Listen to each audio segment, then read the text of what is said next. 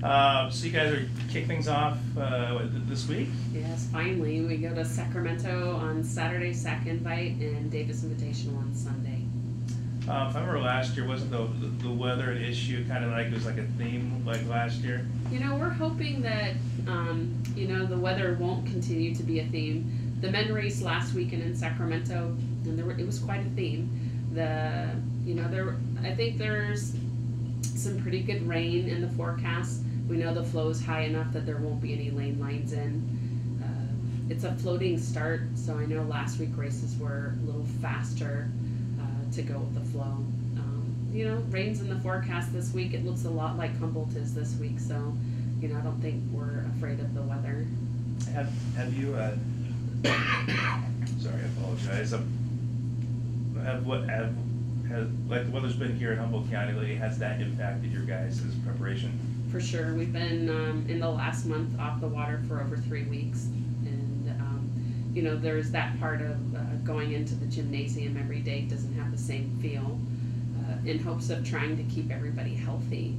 So when the temperatures drop pretty low, we still see a lot of the team is very sick right now, has that hacking cough, and there's a GI flu that's going through the team as well. So I think we're at about 50% and only have room to improve from here.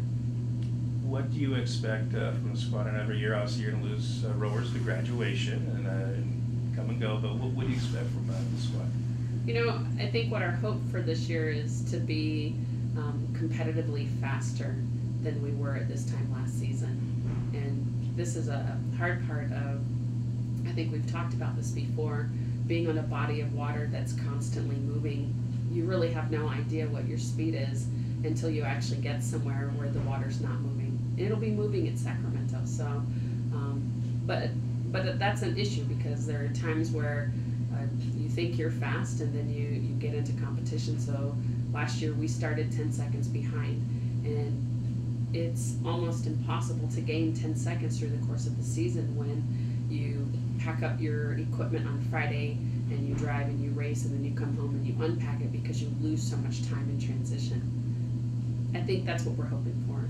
We've trained, I would say that being 3 weeks off the water has definitely affected our ability to have and work on technique, but it also creates a lot of really good mental toughness, and we've talked about how important that's going to be. University of Central Oklahoma has moved to the West region. There's 5 very fast crews in that region, and not everybody gets to move forward. So if we want to do anything this year, post championship play, then it depends on how well we do on Saturday.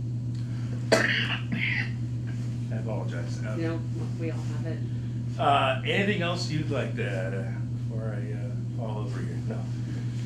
No, we're just really excited. Finally, so late in the year to finally be here and starting, and it's just going to go by really fast. So I know the ladies are really excited. All right, sounds good. Thanks. Thank you.